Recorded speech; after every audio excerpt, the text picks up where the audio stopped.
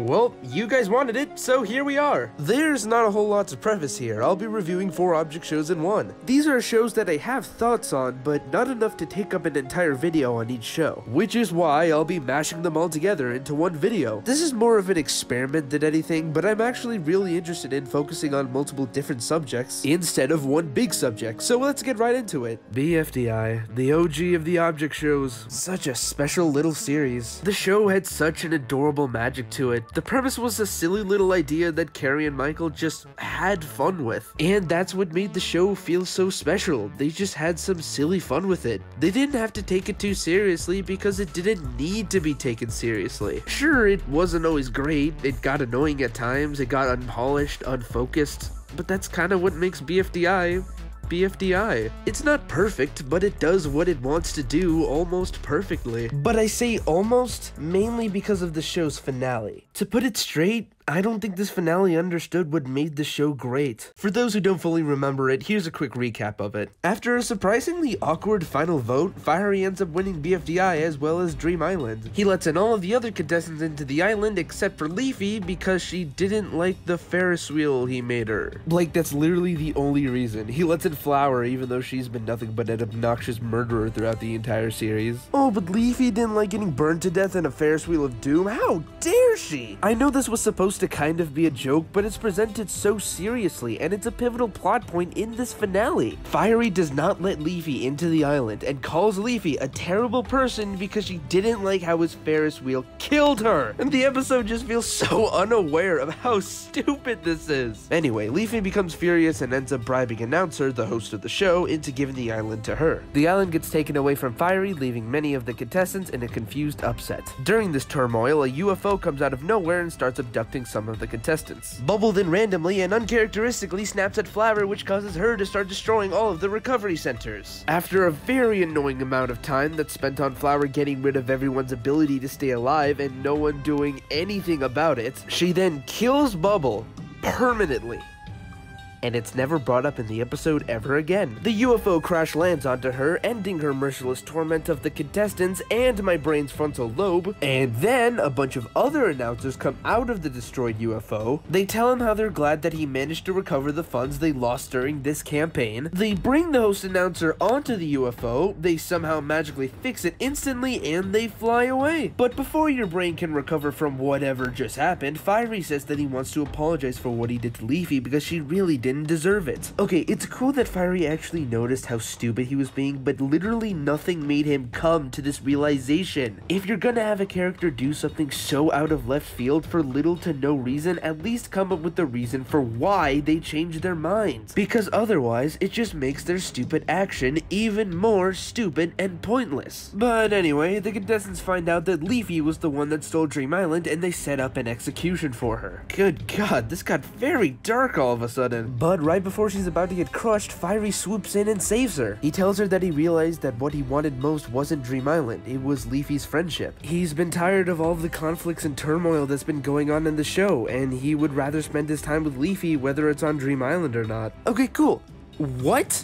Just what? God, I have enough questions to fill a novel. Why would no one stop Flower from committing literal murder by destroying all of the recovery centers? And how come everyone's helpless when this is going on, but when Leafy is found to have stolen Dream Island, that is when they decide to retaliate? Why would the announcers abduct 4 random contestants? They didn't even do anything with them in the end. Why is the last line of dialogue before the credits golf ball saying, "Hurry up, we have to get back to the execution"? It's such a weird line to have followed by the words "the end." After the emotional moment Fiery and Leafy shared, it's juxtaposed so awkwardly with this completely unrelated line. I'm sounding very disorganized right now, but I really can't help myself. The fact that I need to ask these questions shows how confused and rushed this ending was. And that's my problem with this finale.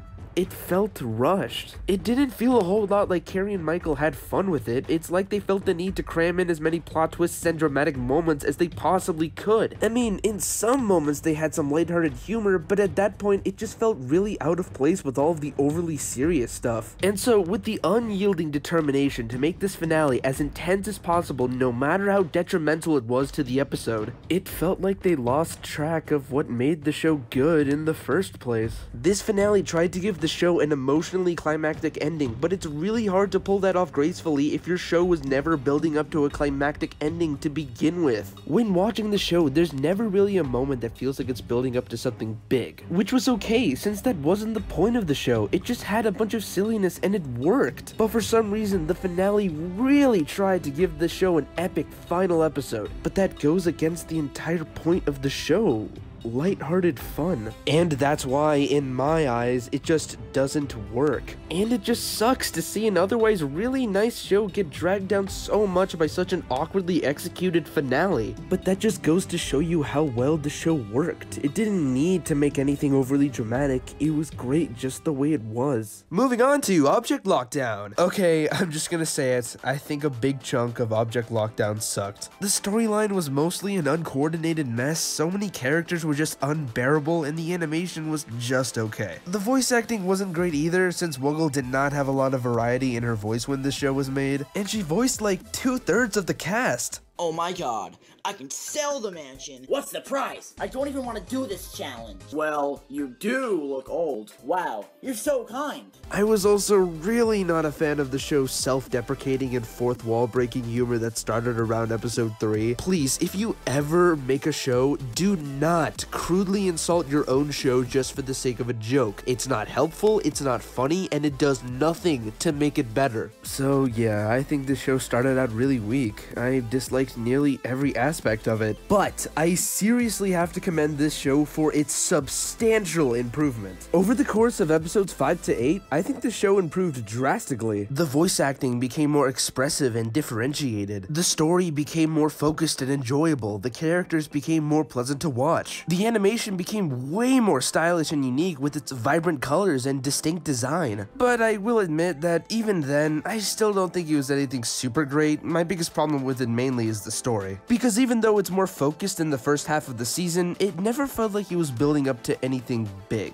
Like, the events in the story kind of just happened and didn't feel very connected to each other. The story felt like it just kept going, you know? And it's perfectly fine to make a show that doesn't build up to anything incredibly momentous. Not every show needs to be like Inanimate Insanity, where nearly every event affects another and there's a bunch of character development and it's constantly building up to something huge. Sometimes it's nice to have a cute little story where the characters just do stuff and compete in challenges. It isn't really interesting to me personally, but I do see why so many people like it. And even though I still don't see it as anything amazing, I can appreciate it as a representation of Wuggolo growing as a creator. This show exhibits her growth so nicely. Her show's development is a great depiction of her development as a creator. But I see why this series was cut short and rebooted into Object Lockout. Despite the serious improvement the original show went through, I definitely think it's better to have a show that's more consistent in its quality. And I think Object Lockout has a lot more going for it since it takes place in a way more creative setting and the story is a bit more interesting. Again, it's not very engaging for me. I still wish the show had a more connected story and the characters aren't quite as fleshed out as I would like them to be, but I think it holds a lot of potential and I'm still looking forward to reviewing it when the show finishes. And I'm sure that it'll eventually turn into something really great. Next up is Object Manor. This one isn't gonna take very long. I just wanted to quickly make it known that yes, I know that the Nightly Manor is a reboot of Object Manor and I've seen it. I never bothered to mention it in any of my Nightly Manor videos because I never found it to be relevant. Object Manor is literally 2 episodes and there's really not much of it to discuss. I don't think this show was very good. The animation was pretty alright, but it looked very awkward and unstable at times. The voice acting wasn't too great. So many people felt really uninterested in their deliveries. And some of the lines themselves just sound so stupid when said out loud, so sometimes the bad voice acting and writing come together to create some true gems, such as... Looks like we're here. How did we get here so fast? We took the train.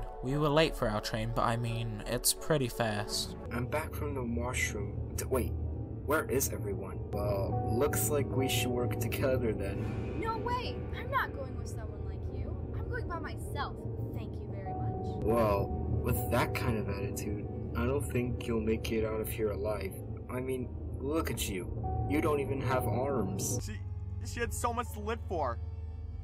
Whoever did this, they're They're messed up. I'm sorry, but no one talks like this. Moments like these really make it hard to take this show seriously. But even if these moments didn't exist, the story itself is just so boring to me. It moved so slowly and the shallow characters didn't do it any favors. And the story isn't even finished since the show was cut short at its second episode, so yeah, that's not doing it any favors either. Looking back on this show honestly just makes me all the more thankful that its successor managed to be way better in its execution. And finally, we have BFB. I refuse to call this show anything other than BFB because 1, the meaning of the name changes halfway through the show, so I don't know which one to choose, and 2, the second meaning of the show technically never ends, and there's no way I'm calling the show Battle for Battle for Battle for Battle for Battle for Battle for Battle for Battle for Battle for BFB was an off-the-wall crazy show that just did whatever, and that's what people loved about it. The zany energy that just kept on going resonated with a lot of people, and while it's not my favorite, I definitely get the appeal. It's fun to see everyone mess around and spout out a bunch of oddball humor, and while I personally prefer more thought-out comedy, I can see why so many people loved this series. And at first, I wasn't a fan of how the show had an insanely sized cast with a whopping 64 contestants. A character-based show should have a relatively equal focus on each character, but such a gigantic cast lends itself to having a much lesser focus for each character. You'd think the show would definitely be hurt by that, but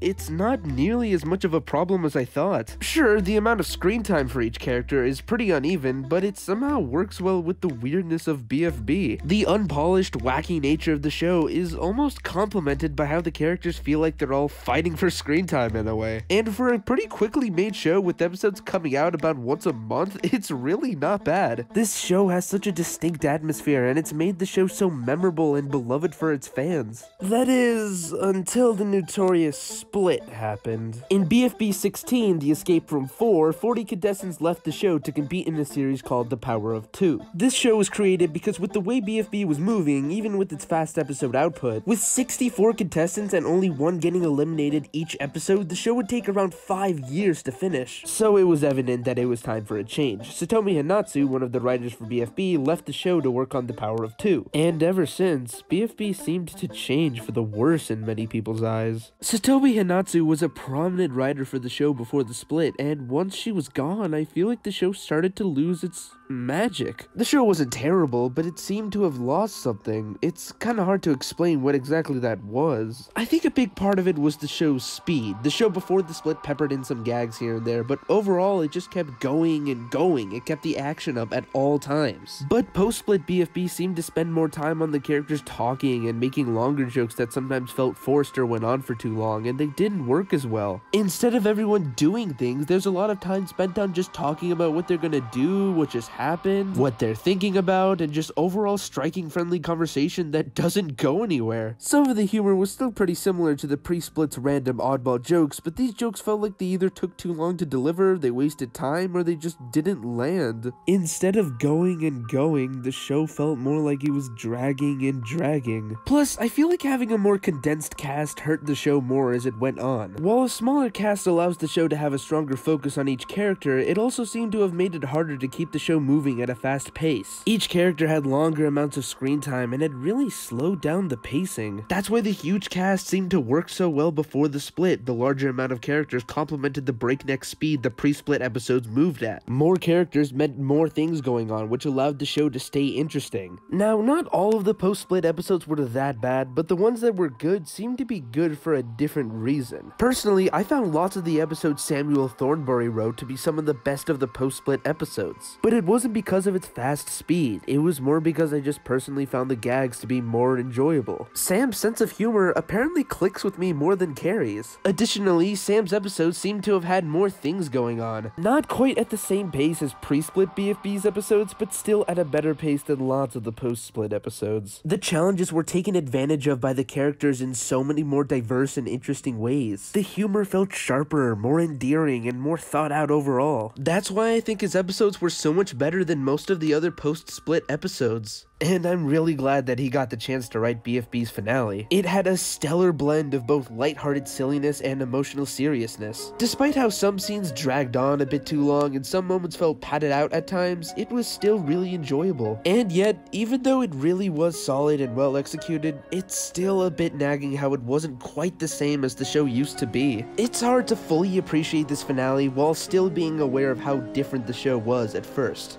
But I still think that overall, BFB was definitely really good. It had its ups and downs, but it's truly an incredible representation of just silly amusement. Even at its lowest points, it was obvious that this show always had good intentions. It harkens back to the days of BFDI where it was always just about Carrie and Michael having fun and doing whatever. And there we have it! I hope you found this video enjoyable. I definitely had a lot of fun with it. And I just want to take the time to quickly say that I'm so grateful for the incredible support I've been receiving recently. I've always appreciated all of the uplifting and supportive comments. They really do motivate me to make better videos. I'm so glad you guys have been enjoying what I've been putting out, and I'm really excited to grow more in the coming year. Thank you all so much once again, and here's to a happy new year!